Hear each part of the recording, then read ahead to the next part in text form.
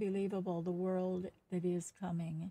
God will allow these things eventually because he is allowing it to be as it was in the days of Noah and Sodom and Gomorrah and all of these days that were so unholy.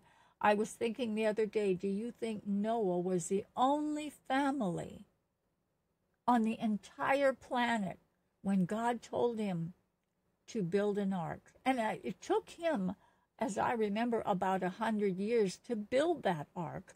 Did you ever think about that Noah was the only one that found favor, it said, in the eyes of the Lord? Noah and his family. I mean, just think about it. Think about that. I mean, think about the animals.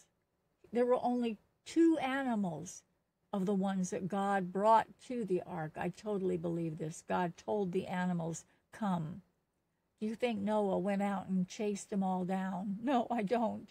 I think God spoke to them.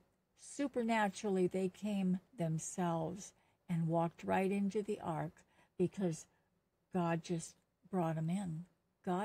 Because who do you think shut the ark door? God shut the ark door. It says that in the Bible, and God shut the door. They couldn't shut the door themselves. God shut the door. And very soon, God is going to shut the door of the evil that's happening down here.